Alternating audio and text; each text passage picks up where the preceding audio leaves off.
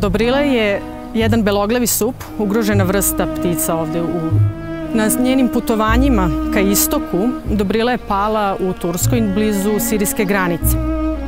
Tu je pronađena i od strane Ministarstva poljoprivrede i šumarstva je prebačena u rehabilitacioni centar u Urfi, gde je pružena pomoć.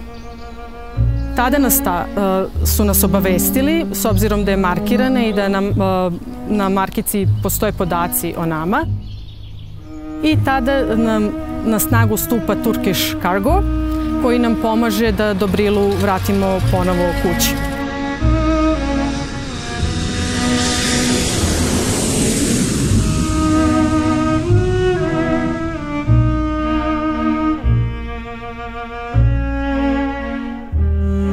Ovo ovde gde se danas nalazimo je Uvac, to je specijalni rezervat prirode gde je ova vrsta zaštićena i živi zajedno sa ostalim životinjama na ovom području, znači svi su pod zaštitom.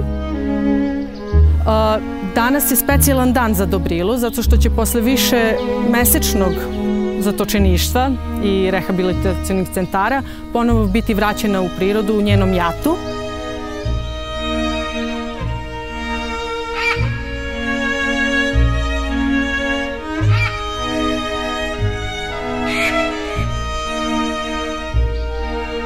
Tako da hvala Turkish Cargo za svu pomoć oko Dobrila.